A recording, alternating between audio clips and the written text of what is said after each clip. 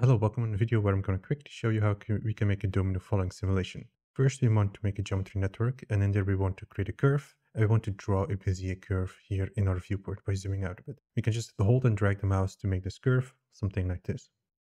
Then we want to resample the curve to create points on specific distances. So 0.7 can be a good value.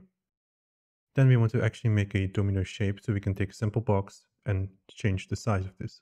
Then we want to align this by the match size node and set y to minimum. The trick here now is to just copy this with the copy to curve node. And now we have our geometry set up for the simulation.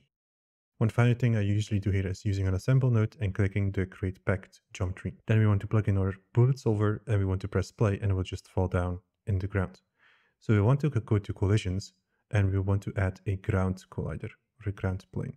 So now all the pieces will stick on its position. So we need to add an additional velocity on the first domino block.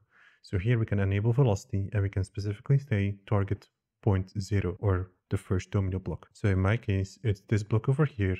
And now I need to figure out what direction, which will be the minus x-axis. So we can fill in a value like -10 or another value based on what you would like to see.